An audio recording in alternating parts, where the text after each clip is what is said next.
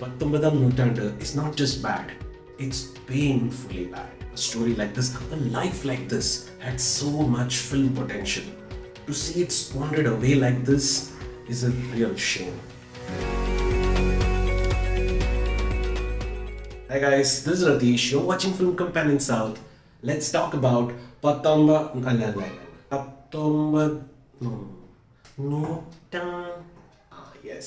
Pathonpatham Noottandu. Written and directed by Vinayan, starring Siju Wilson, Chemban Vinod Jose, Kayadu, lohar and Anoop Menon among others. Pathonpatham Noottandu, as the name suggests, is a period film set in 19th century Kerala, more precisely in the kingdom of Travancore. The film chronicles the life and times of Vinayan Panikar, a social reformer who didn't mind taking up the sword every now and then to teach the upper class boys a lesson or two. How he, along with Nangeli, another feisty woman from that time, led the charge against the systematic caste-based oppression which seemed to be a norm back then, formed the rest of the story. Writer-director Vinayan's career spans 2 decades and it's a kind of a mixed bag. On one hand, you have films like Vasanthim Lakshmi Pinnayanum and Chalakudakaran Channadi. But on the other hand, you also have films like War and Love, Dracula, and the Akash Ganga sequel. Yeah, maybe this list is slightly longer.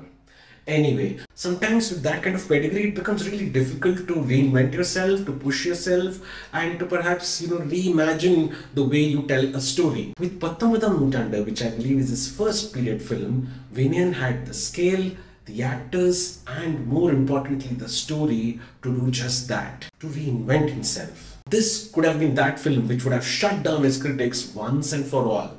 And when I saw the trailer, I really felt that he's managed to pull that off. But now, having watched the film, I have to say, I'm disappointed. Pathonpatham Noottandu is not just bad, it's painfully bad.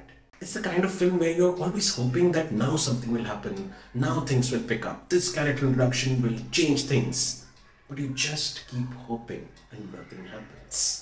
The film obviously takes umpteen liberties around historical facts, tweaking them to evoke emotions and fit the overall narrative. Like the whole breast tax angle that the film goes with, I don't think that is how it panned out in real life. A simple Google search about it will tell you. But it's not that. I'm not a stickler for historical accuracy in cinema. You can tweak it, bend it, slice it, heck, even change it. But as long as you have me interested in the characters and engaged in the storyline, I'm in for the ride. Sadly, the makers don't care for that kind of shit. Why bother building a character, showing his journey, his growth, his motivation? Instead, why don't we have other characters say these things out loud? So you have various scenes in which different characters tell you how rich Velayadan is, and unlike others, how he pays his taxes, which is why he cannot be arrested. You will have people talking to each other about how manly and how strong he is, and just to ensure that you did not miss that,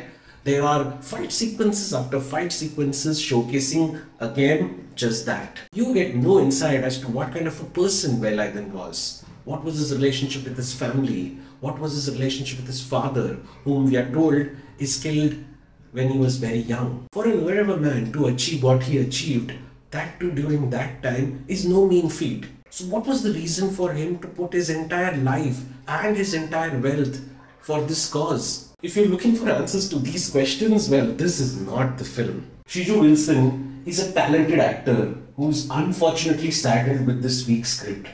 He's asked to walk upright, look stern, and be perpetually pissed off. I heard that Siju prepared a lot for this film. I guess that's where he picked up the amazing ability to ride a horse in slow motion.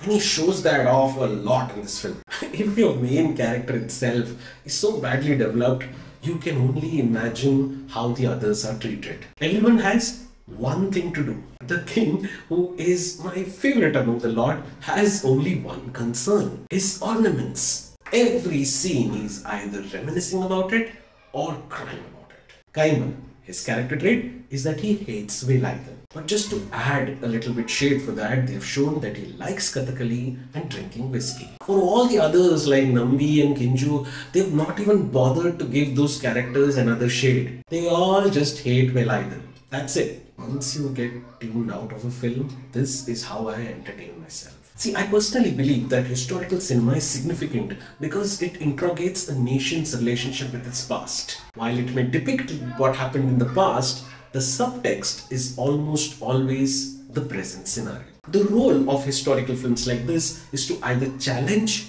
or complement the existing narrative. Pathonpatham Noottandu did have a lot of relevant topics like the class divide, patriarchy, and it also had a social message that they could have depicted through the life of Vinayan, that it is always the right time to stand up for the right thing, and that a true leader will always use his wealth, power, and social influence for the upliftment of the society. But the only point that this film is trying to make is how to dress up in 19th century attire and shoot fight sequences in high frame rate and then slow them down. Performance wise also, there is nothing to write home about. In fact, the ever reliable Chemban Vinod is also just going through the motions as Kayadu Kochumi. His character comes and vanishes. It's as if midway through the film, Vinod realized that this is going to be a disaster and he just bailed. And as I said before, Siju tries his best with the material that he has. I just hope that he gets more and more lead hero roles after this. You see, as a story, Velayadan Chegavar's story is the stuff of legend.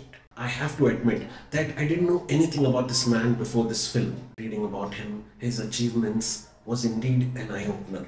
A story like this, a life like this had so much film potential. To see it squandered away like this is a real shame. So would I recommend this film to a friend?